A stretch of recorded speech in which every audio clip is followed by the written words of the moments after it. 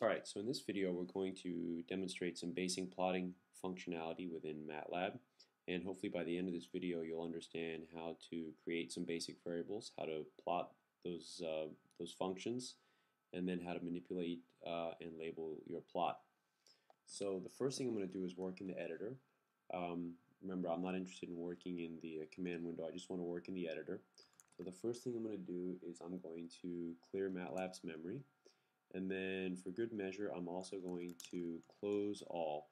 That means I'm going to close all open figure windows. And that's typically good practice to do because if you don't do that, you might wind up in a situation where you're creating new plots on top of old plots and it can get a little bit ugly.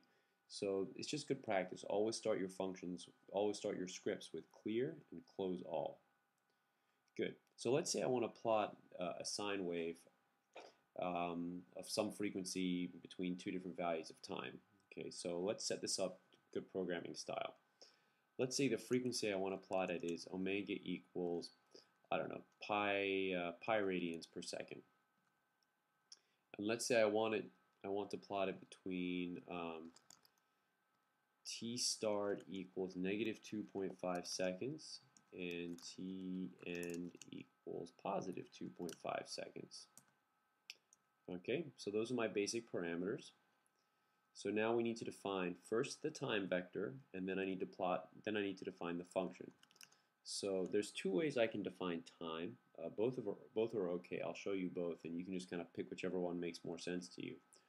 One is called linspace, and the way linspace works is you say I want to create numbers starting at t start, which in our case t start is minus 2.5, and I want those numbers to end at t end, which is positive 2.5, and then how many points do I want between them? Well, let's just say for the sake of argument I want 1,000 points. So the linspace command will give me 1,000 time points evenly spaced between minus 2.5 and plus 2.5. My alternate option is to say t equals t start colon point, I don't know, 0.01 to t end. Okay, if I use line 9 instead of line 8, this will create an array of values starting at minus 2.5 with an increment of 0.01 until I reach positive 2.5. So the difference is that if you go this way with line 8, you get exactly 1,000 points, but it figures out what the spacing is between adjacent points. Whereas if you use line 9, you don't know quite how many points you're going to get. I mean, you could calculate it, but you're not specifying it, but you are specifying exactly the time between points. So for the sake of argument, let's just use line 8. I should also point out that if the use of the variables kind of is a little bit cumbersome for you, you're certainly welcome to say this: t equals linspace minus 2.5 to 2.5 to 1,000, all right? Or 500 or whatever number you think works here. But in general, it's considered good programming style to just list all your variables at the beginning and then just use them in functions as you move down, like I'm going to do here. Okay, so now let's do our function.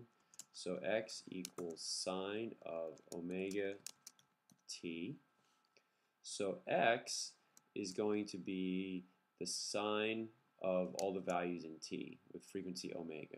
Okay, so now I should have, if I run this, I'm actually going to run this just as is right now. And you can see here all the variables I have. So I've got my time array had 1,000 elements in it. My x array also has 1,000 elements in it. And that makes sense because I'm basically making a function x of t. So this is x of t and this is t. Okay, and finally I'm going to plot it. So the way I do plot is I simply say plot t comma x. And I'll hit the run command again. And there's my figure window. And I'm going to dock that just so I don't have to have it floating around, and it looks pretty good, don't you think? Good, and you can see that it starts at minus 2.5 and it goes to plus 2.5. Now, here's the advantage of why it's nice to list all our variables in the beginning, because now I can come and say, change my frequency to 1.5 pi. Run it again. Alright, and now my frequency has been updated. So the advantage of defining my frequency at the beginning is that I don't really have to scroll down through my code and find every single place where I had an omega. Or I just do it once at the beginning, and then I know I've got it done right. Good. So the next thing I want to show you is how to label your plot. So one thing you can do is you can use the xlabel command, and I'm going to use single quotes to specify a string. So let's say I want to say that my x-axis is time in seconds, and I'm going to label my y-axis x of t. So in Matlab, anytime you want to specify a string, which is what you need for a label, you have to put it in single quotes. All right, so let's run that. So now you can see I've labeled my x-axis and I've labeled my y-axis, which is nice. And now I'm going to give it a title, my first plot, or whatever you want. And the last thing you can do that's fun is create a legend, which works like this. Alright, so here's my title up top, and here's my legend x of t, which is nice and color-coded. Alright, so that's fun. Now, some basic manipulations to go along with this. Maybe you don't like the color blue. Okay, so when you come to create your plot, you can say a comma. You can put another comma, so you're going to enter basically a third argument here. And I can put R in single quotes, and now my plot is in red.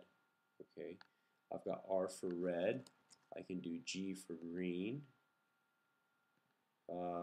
There's a few others. There's M, oops, not J. There's M for magenta. Okay, and so on and so forth. And there's other options where you can actually specify any old color you want, but those are the basic options. All right, the last thing I'll show you is how to do another plot. So let's say I create another function y equals sine of 2 times omega times t. So whatever double the frequency of omega. So the way you do this is after you create the first plot, you execute the hold on command, and then you plot the second function, t comma y. Let's plot that one in, I don't know, black. Alright. And if I add another legend entry, y of t, oops, you can see now they're both functions are on my plot, and both of them are marked in the legend. So that's your basic plotting. What the hold on command does is it tells Matlab not to wipe the screen, not to let the new plot obliterate the old plot. So if you use the hold on command, then when it goes to do the plotting of y of t, it keeps x of t on the page as well. So that's some basic plotting for you. In the next video, I'll show you how to do some further modifications of the figure window and how to save your how to save your plots as figure files to bring into Microsoft Word.